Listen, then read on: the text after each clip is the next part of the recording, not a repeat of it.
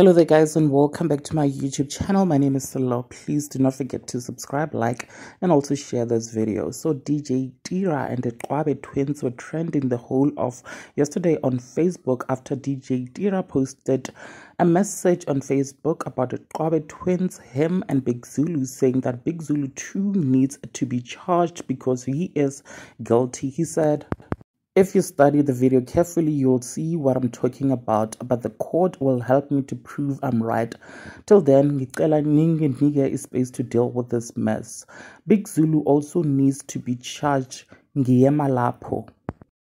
People on social media were all searching the internet to try and see the video that he was talking about, with many people thinking that he and the Qwabe Twins were arrested, you guys. So Tira kept us in suspense as he posted in the comment section a blank video.